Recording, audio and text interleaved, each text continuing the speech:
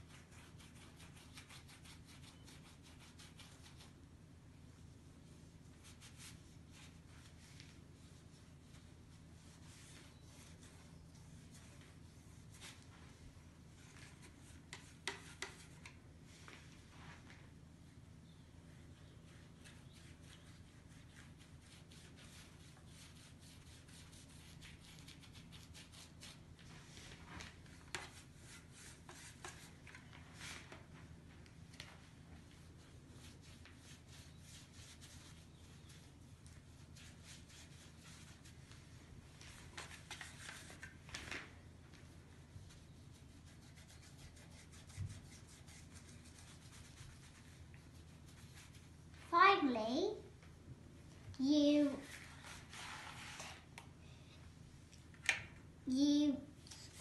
get the black cardboard and you put in different shapes.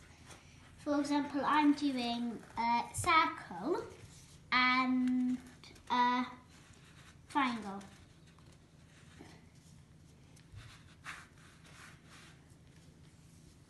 It depends how long your paper is, you might be able to fit different shapes. Bye! See you next time!